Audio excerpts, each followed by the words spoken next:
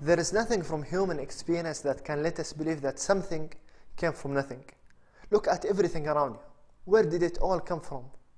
Imagine if we're traveling through the natural surroundings of the beautiful desert and we stumble across this mobile phone just lying there on the sand, and you ask yourself where it came from. Someone tells you, take a look at the basic components of this mobile phone. You've got the outer plastic and you've got the silicon chips inside. Someone tells you plastic is produced from oil and the silicon is produced from sand.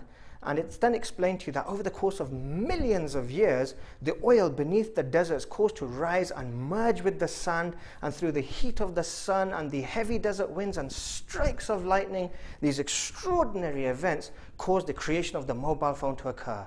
Just like that. Ridiculous, right? And it's ridiculous because everything about this mobile phone points to a design.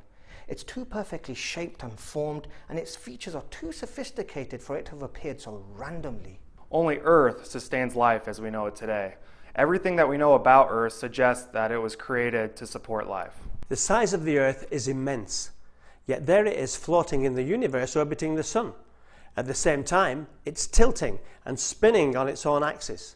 Just think, if the Earth was to go around the Sun any faster, we could break out of orbit and all life would end as we spun off into the vast universe. Likewise, if we were to orbit slower, we would be drawn closer to the Sun and burn up.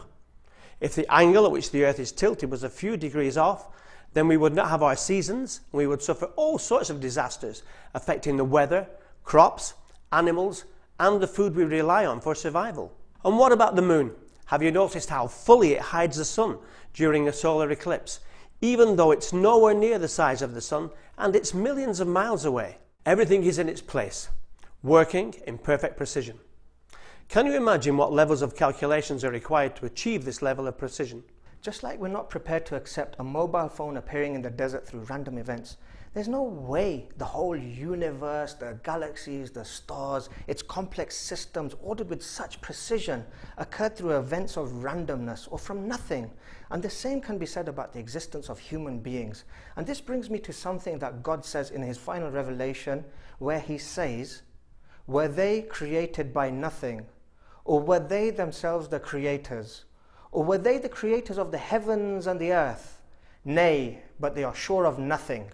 The existence of God is the most plausible explanation and a very rational conclusion from all other ideas. If you force yourself to sit back and think about how we got here and all the things that fit together just perfectly on our planet, it's just very incredible.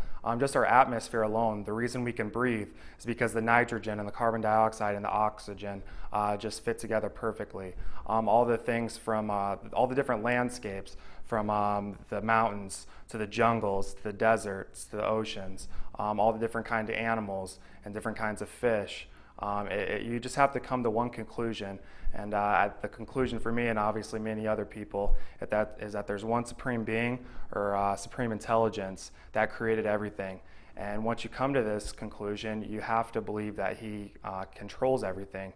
And for me, it's just very, very soothing and comforting knowing this. It's perfectly rational and reasonable to link what we see in the design and the reality of order with intelligence, power, and will. It proves the existence of an intelligent and creative being, and that can only be what we understand to be God. And who is God? Well, we know about God through what God himself has revealed in his final revelation, the Quran. In it, God states, "Say, he is Allah, the One. Allah is the self-sufficient master upon whom all depend. He begets not, nor was he begotten, and there is none co-equal or comparable unto him."